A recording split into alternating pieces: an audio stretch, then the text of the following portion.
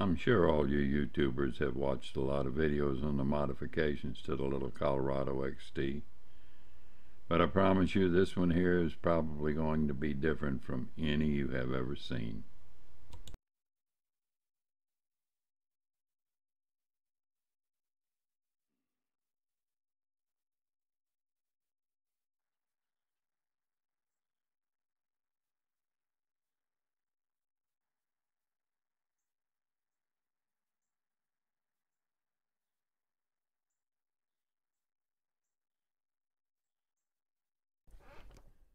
Hi, Lynn here at Drone Services Photography.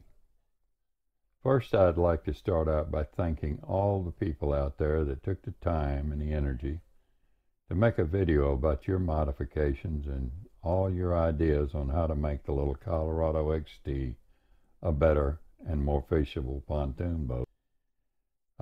Mine started out simply. I just had intentions of building a little boat I could take out into our saltwater bays and maybe float around in the shallows and the canals and pick up a few redfish. Problem is, down here our bays are very salty, and when my boat arrived I was a little bit disappointed that the tubing that actually is the structure for the frame only measured slightly over 1 millimeter. I knew before I ever got the boat that I was going to have to totally enclose and seal any holes or seams anywhere, because if salt water ever penetrated the boat, within 6 months you'd have nothing but a rusty piece of junk with holes all throughout the frame.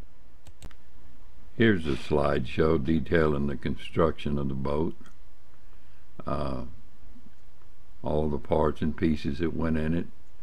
By the way, thanks Ask Maniac for posting that 100-amp motor speed controller with a fan. It seems to be quite waterproof too. I do appreciate it. As you probably noticed, this whole thing became quite involved because I kept asking myself, what if I did this and what if I did that? Simple pontoon guards turned into simple pontoon guards with a bow plane and some extra bracing for the back and a place to mount some sand wheels. Here's a poor man's radius bend right here. Sometimes you got to do what you got to do. And here's the video. If enough of you like it, give me some likes. I will see about posting its maiden voyage.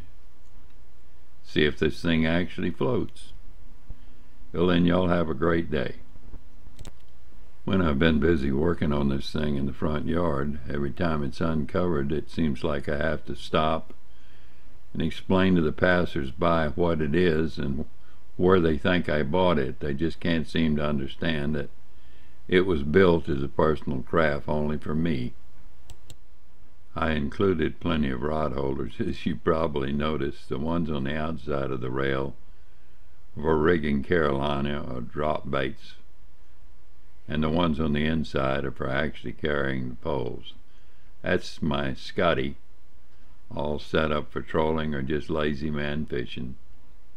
Here's a picture of the controller folded in, my Wi-Fi controller. There it is, folded out. That's what I used to steer with.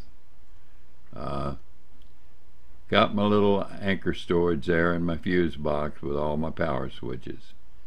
And here's a little detail of the linear controller that allows me to sit on my seat and do all the steering the easy way.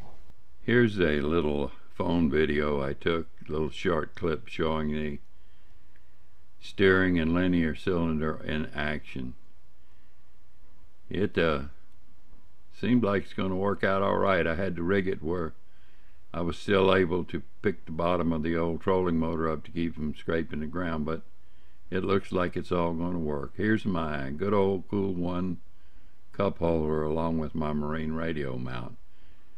You'll notice I had to move the anchor point for the oars out further in order to give me a full stroke with the paddle. This is pretty much the right side of the boat, and you'll see the motor controller folded under and then folded out.